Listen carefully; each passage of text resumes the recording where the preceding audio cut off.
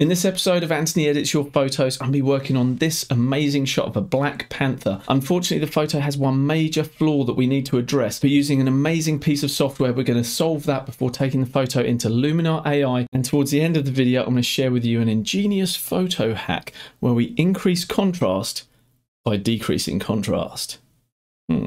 Stay with me. Now, while predominantly this is a Luminar AI editing tutorial, I will be using an extra piece of software to enlarge and enhance our photo flawlessly from Topaz Labs. And if you want to get hold of that, I've got a link and a discount code in the description below. But for now, let's get into Luminar AI. Apparently in this region of India, it's rare to see black panthers in the same place as you see tigers, leopards, etc. And you can see in the film strip here that Ujal has actually sent me several different options for me to work with. And so he said, just choose the best one. And they're all very similar. But as you can see in the previous one, the panther's head is looking away. And in this one here, the Black Panther actually turns its head towards the viewer. So no doubt Ujal is super excited to see this Black Panther, and he's rattled off a series of shots, which is a really good idea because then we can pick the best frame that we want to work with. But there's a couple of problems with this file. The first being that he shot this as a JPEG rather than RAW. And when you shoot in JPEG, I mentioned this recently, but you're seriously limiting how far you can push that file in post-production. So if you want to get the most out of your photos in photo editing, shoot in RAW. But that's actually the least of our problems with this particular photo. The main issue we've got is a lack of resolution, not on the actual camera sensor itself, because this was shot on a 20 megapixel Canon 6D, which gives us plenty of resolution to work with if our subject is filling the frame. And of course, one way around that is to zoom in. But as we can see on the info panel, this was shot with a telephoto 70 to 200mm lens. That would allow us to get nice and zoomed in as tight as we can, but still we're way off from the Panther, and it's probably filling only a couple of percentage of the whole of that sensor. So we have a really low resolution file to work with.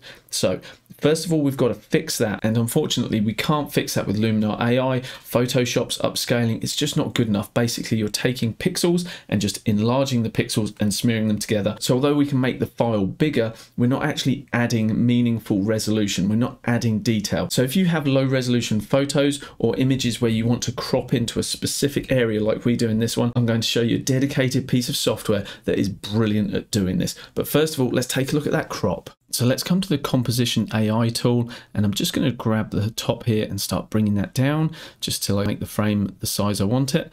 And what we can do is then bring that over so that our panther resides on the line 2/3 of the way in here. And we could crop this so we see a little bit of this tree trunk here, which would balance nicely the left-hand side of the frame with the brown of the right-hand side of the frame here.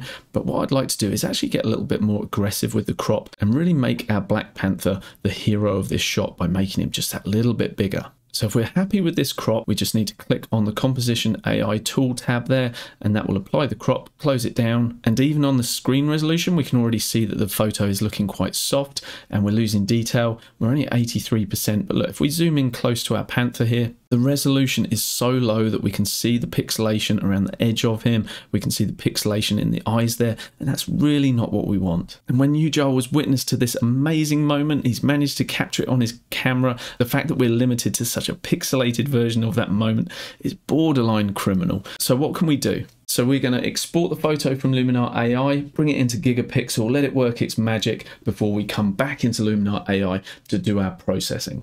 So we'll come up to Export, Save Photo to Disk, save it somewhere meaningful with a meaningful name, and then our format, we could either have JPEG with a high quality at 100%, or we could go for a TIFF. I'm just going to stick with a JPEG for this one. But if we look at the size here of 2072 by 1381 pixels, only gives us a file equivalent to just under 3 megapixels, about 2.8, 2.9 megapixels, which is just nothing. So I'm going to export this and we'll see what Gigapixel can do for us. So Gigapixel AI loads up for us. We can either drag photos in or browse for the particular photo that we were just working on. And as I bring that in, we're given a 4-up grid, and on the right hand side here we can see a navigator window, which basically we can move that around, and I'm going to position that over the panther's head so we can see what Gigapixel can do. In the top left here, we can see the original file, and you can see just how pixelated that is. And on the right hand side, you can see that Gigapixel has almost amazingly been able to detect that this is an eye and created circularity for us. So this preview here is showing us what Gigapixel's standard AI model will do for us. Just below it, that is a low resolution model, and that gives us a slightly different result. If I move to a new area of the photo, you'll see that it's re-rendered, and each one needs to be calculated to show us what the result will be like. Currently my top right and my bottom left window are both set to standard, so I may as well change that to something different. So let's go for very compressed. Let Gigapixel do its calculations. And although this preview of very compressed is probably the worst conversion out of the bunch, it's still much better than the pixelated original. The AI is intelligently smoothing edges and adding detail, which is amazing. The AI model that you choose for your enlargement very much depends on the photo itself. And in this case, the standard model is doing the best job. I'm not going to change the settings too much. I'm happy with them as they are. All I need to do is just save the image. The settings in the interface are really simple. We can suppress noise, we can remove blur, but I'm not going to mess around with those in this case. All I'm going to do is just save the image. And Gigapixel AI is smart enough to append our file name with a scale factor of 6, which is what we've gone for here. You can see the original resolution, which as I said was just under 3 megapixels, and that is converting to 12,000 by 8,200 pixels, and that is over 103 megapixel file that we can create from this. So I could click the 4 times enlargement button and go with that if I wanted to, or I can actually specify the exact pixel width, which is what I'm going to do here. And I'm going to enter 5472, which may sound like an arbitrary number, but that is the original sensor size that the photo was shot on. So although we've cropped it in, we're actually recreating a file that is identical to the original sensor size. So let's go with that, and we'll just save that photo. And now Gigapixel AI is going to do a lot of number crunching to actually calculate our final image. And how long this takes will depend on how fast your computer is and also the final output size.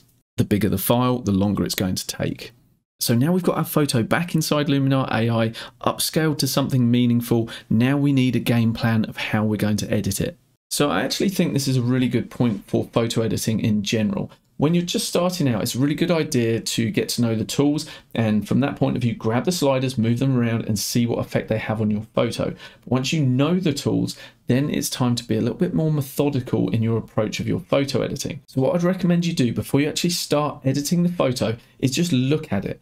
Just let it sit and think, what do I actually want to do here? What do I want to achieve? Because if we're editing, i.e. changing the photo in any way, we need to know what it is we want to actually achieve. So for this photo in particular, it's an amazing moment that has been captured by the photographer.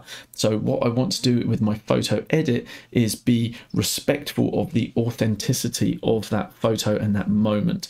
I don't want to be getting too crazy and creative with the edit. I just want to enhance what's already there and perhaps bring our viewers' attention more, if we can, to the Panther itself. So let's have a look at how I might do that. When I cropped this photo, I was quite mindful of this kind of wedge shape that we have going on here. So I want to see if I can enhance this in some way. We've also got our Panther here, which is our main player. So we really want to draw our viewer's eye here. So that might come in the form of darkening down the surrounds, and that will help to bring our viewer's eye to the brighter area. Because of where the Panther was stood, we have a lot of long grasses coming through here, and I'm just finding those really distracting. So if we can remove those, and particularly that long one through there, it will really help to give a cleaner view of the Panther, who is obviously the main player in this photo. And the fact that we're going to remove the odd bits of grass here, I think we're exercising a reasonable level of artistic license without being visually deceitful.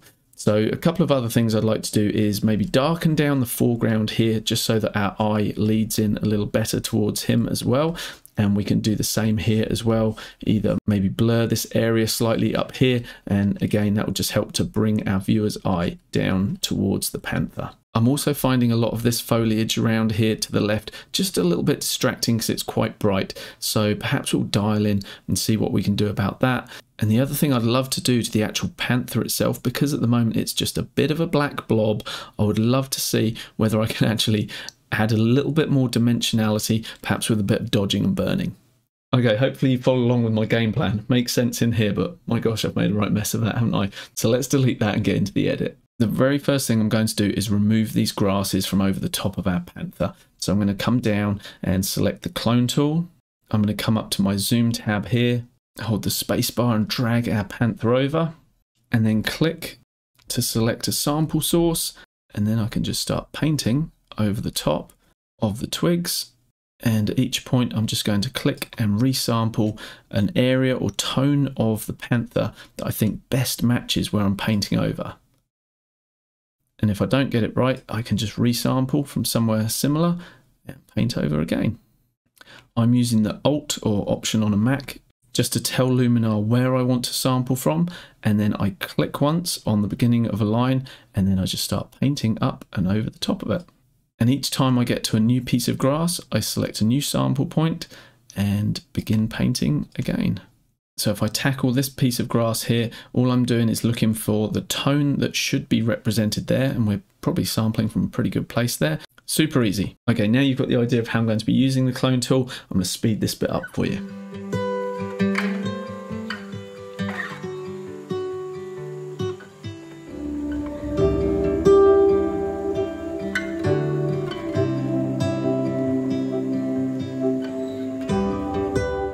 So I've done my best to remove the grass from over the panther here. So let's look at our before and our after, before and after. If you didn't see this original, I don't think you'd really know any difference. Okay, so now we're ready to start our proper edit. So let's come to fit to screen, and we'll do the edit in two passes. The first will be a global edit where we make sure that the photo is looking good overall. And then I'll come into specific areas of the photo to make changes using our local masks. So first of all, let's get into the Enhance AI, grab the Accent AI slider and just give that a little tweak left and right and just see what it's doing for us. It's always such a good Kickstarter that I like to just leverage just a little bit of that Accent AI. Next, we're going to jump into the light section because I feel that our color balance is just a little bit on the green side. So I'm going to grab the temperature and warm that up slightly. And I also think I need to just add in a little bit of magenta. All right, let's look at our before and our after. Okay, the exposure's pretty good, so I'll leave that. But if I start grabbing the smart contrast and pushing that up, while it's certainly adding a lot of richness to the foliage and the tree trunks here, unfortunately it's pushing our panther so far into the territories of pure black that we're losing all detail. So I want to be really mindful about how much of that I put in. So I'm going to double click to reset that and leave that alone as well. Now I might bring the highlights down just a little bit to protect the highlights on the leaves there. And I'm going to grab the shadow slider and start to increase that. Because I've dropped the highlights and I've boosted the shadows, I'm aware that I've lost a little bit of contrast in the overall photo. So to rectify that, I could either play with the whites and black slider here, or what I prefer to do is come to my curve section and just grab the bottom slider, which represents the blacks, and just move that up until it just literally starts to touch the start of our histogram curve. And then I let go, and looking at the redrawn histogram, I can see that this comes down to this exact bottom left point, which means I've now got a pure black. And I'm going to follow the same approach for the whites. So I can grab the top right hand point and start pulling that towards the left until the point basically matches up with this very bottom of the histogram here. And once I know that that's in a line, I can let go.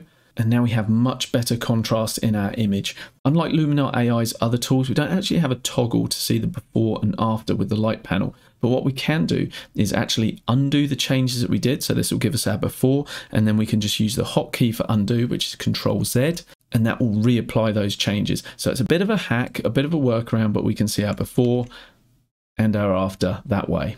Okay, let's move on to the Structure AI tool, and I'm going to push this all the way to 100. Which is obviously far too much, but if I toggle this off and I toggle it on, what I'm looking for is areas of the photo where I think this may actually be of benefit, in particular our panther. So without and with, and looking at the panther, and he's suddenly got a lot more pop to him. So what I'm going to do is actually use our paintbrush tool, and if I were to paint with 100% opacity, we would have this exact effect wherever I painted. But what I'm going to do is just bring the opacity down to, I don't know, 15, 20, whatever. And now what I can do is just start painting layers of this effect over the panther. Now I've clicked and I'm starting to paint. So currently we won't see that effect at all. But as soon as I release, we just got a slight 16% structure AI enhancement over the Panther. I'm just going to bring the brush size up with my right bracket key and just go for another sweep. And if I'm bleeding over the edge of the Panther here, I really don't mind too much. I'm not worried about getting structural halos around him. It's not going to be that noticeable. And then if there's areas on the Panther where I particularly want to add structure, so the eyes, for example, on his face, or maybe where his leg meets his body here, I may want to put a little bit more structure there, this bit of detail. And with that addition of structure, our Panther's starting to pop out a little bit more. So let's look at it without the structure and then bring it back. And I think that's just a nice little addition, a nice little change to him. Perhaps it's a little heavy-handed, so we'll ease it back to 73% and we can move on. And now I've changed the white balance in the light section. I'm pretty happy with the colors overall, but one little tip I'd recommend doing is just grab the saturation slider and push it all the way to 100. And if you have an object in your scene that you feel should be neutral, such as the black of the Panther, you can see when the saturation is pushed to 100 that he has a lot of blue and purple tinges going on. So if you want to minimize a color tinge in a particular area, what you can do is come into the saturation section, select it. We can come down to the offending colors, which in this case are the blue and the purple, and just ease those back out a little bit. And that helps to neutralize our Panther. So when we reset the saturation to 0 by double clicking it, we know that his grays and blacks are more pure and they don't have a particular color bias. And so just to be clear, the only reason we pushed that saturation to 100 was just so that it was easier to see those color biases. I mentioned before that the highlights on the leaves were a little distracting in my opinion. And what you could come and do is come into the luminance section. So that's the brightness of particular colors. And we could grab the brightness of the green and see if pulling that down to the left helps us at all. And we can do the same with the yellows as well. But because these areas are the highlights, they don't actually have much color in them themselves. So I'm not actually able to really control them in this way. But it was worth a go.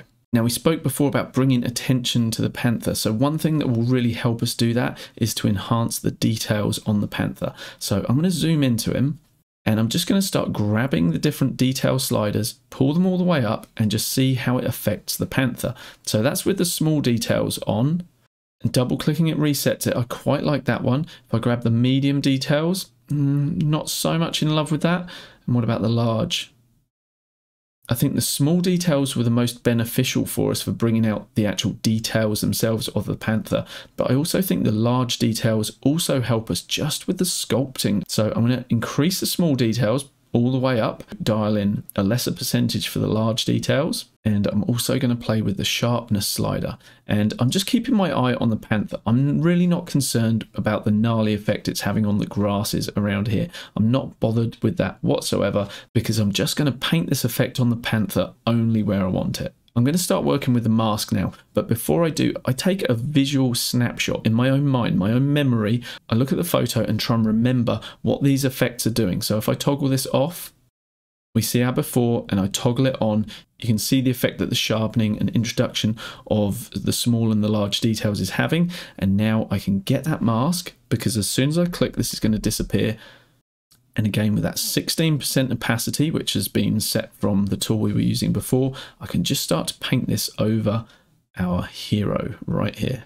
And because we're working with a lower opacity, if I click and I go again, basically I'm just going to keep adding this effect where I paint it. It's just layering up the strength, and the more we paint, the closer we're taking this to that full effect.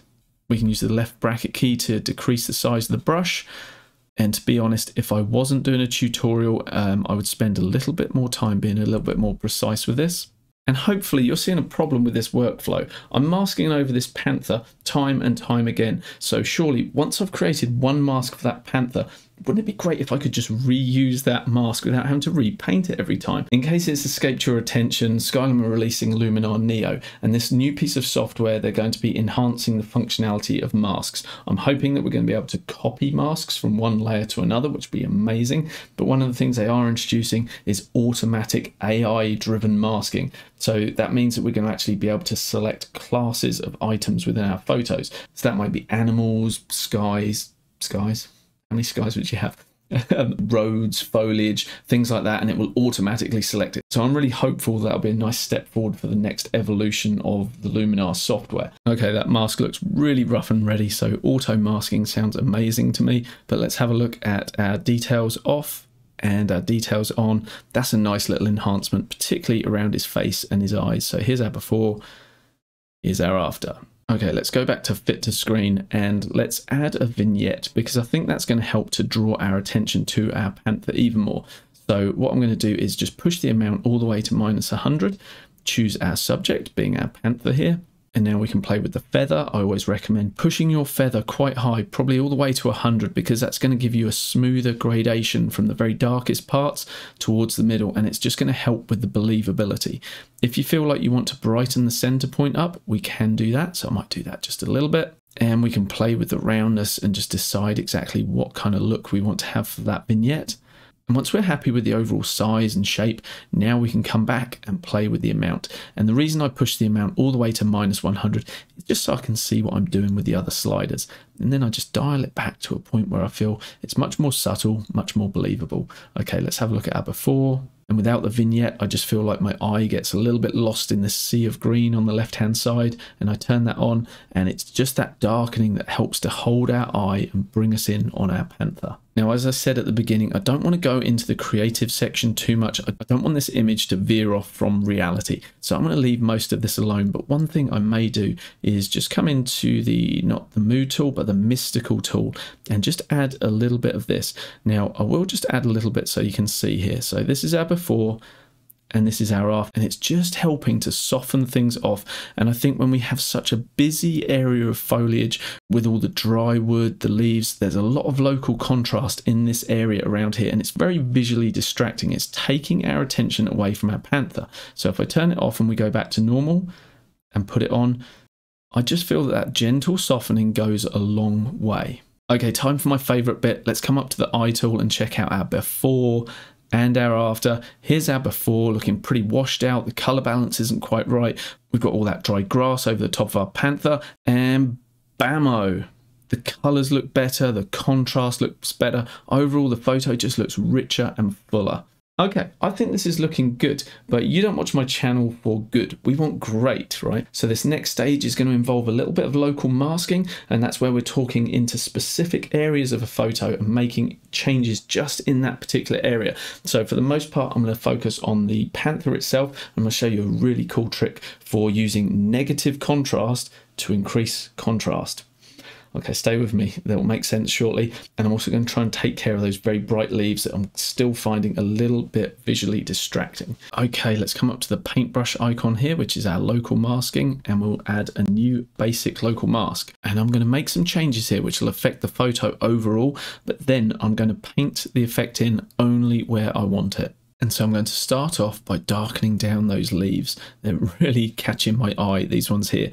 So I'm going to just darken those down. And I'll bring the opacity up to, let's say, 50%. A few clicks on the right bracket key just to increase the size of that brush. And now I'm going to paint that effect in. Now, currently while I'm painting, as you'll know, we just see the red, which represents the mask itself. And now when I release, we get to see the effect that we created over here, applied here with 50% opacity. If there are other areas that you think are just a little bit too bright and catching your eye, like the grass that's just underneath the Panther, I'm just going to do one sweep over the top of that, just to darken that down, and then maybe just the odd click or paint over those leaves again.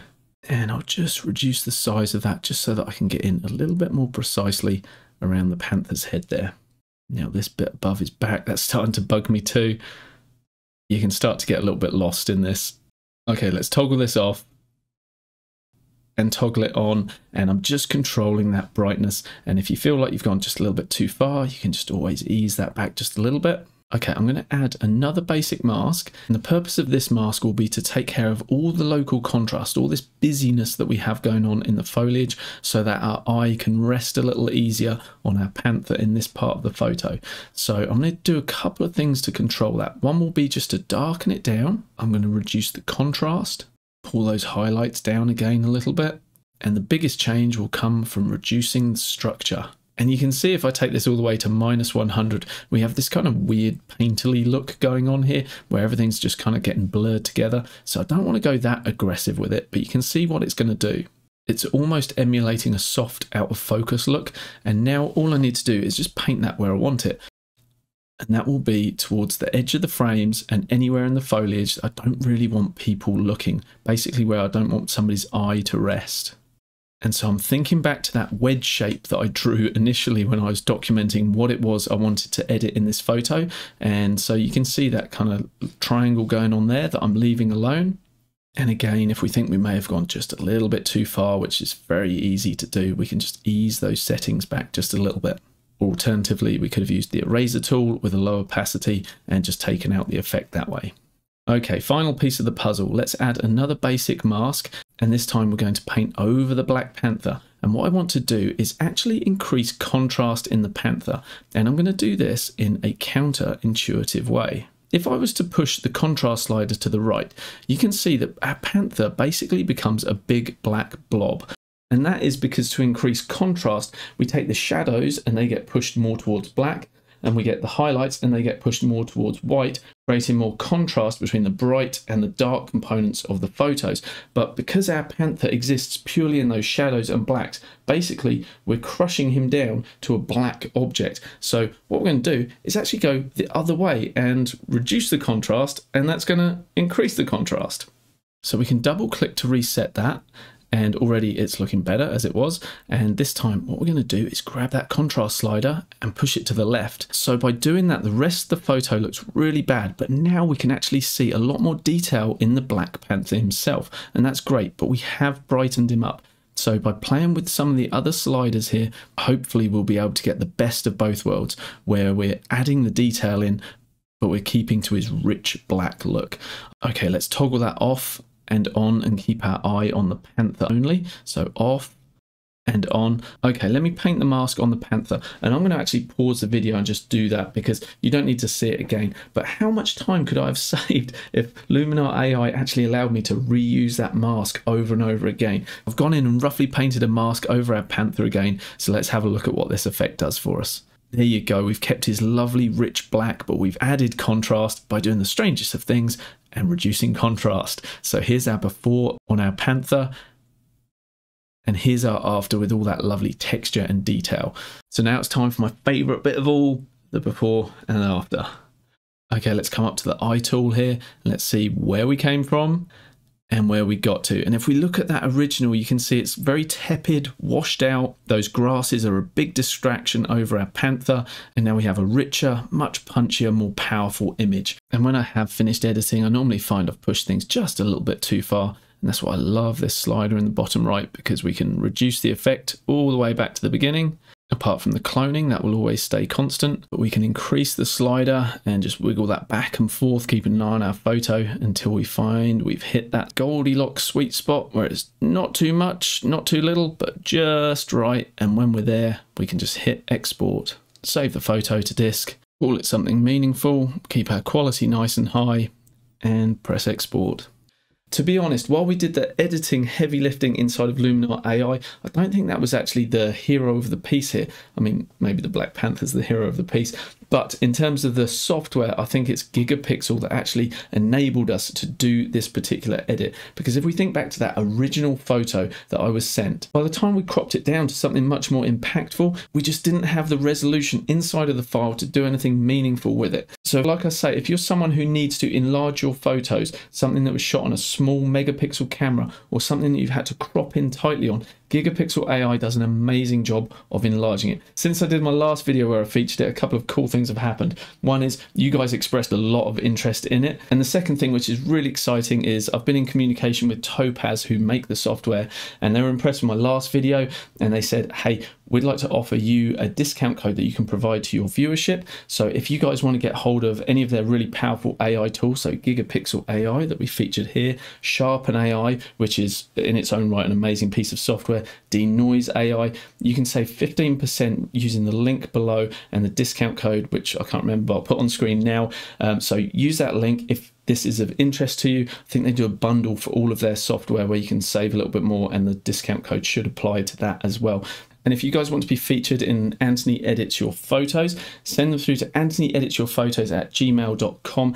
But please be aware, guys, I'm getting so many requests nowadays for my time, for answering questions, things like that. I just can't get back to everybody, but going forward, I'm going to be prioritizing my channel supporters and channel members as my way of saying thank you to those guys. So if what I'm doing is helping you guys, you can help me just by supporting the channel for less than a cup of coffee each month. It just helps to keep me going, keep the power on, keep the lights on, all that good stuff. Anyway, thank you so much, guys. Any questions, leave them in the comments below, and I'll see you in the next video. There should be one popping up around my head right now. So click on that one, and I'll see you there. Cheers.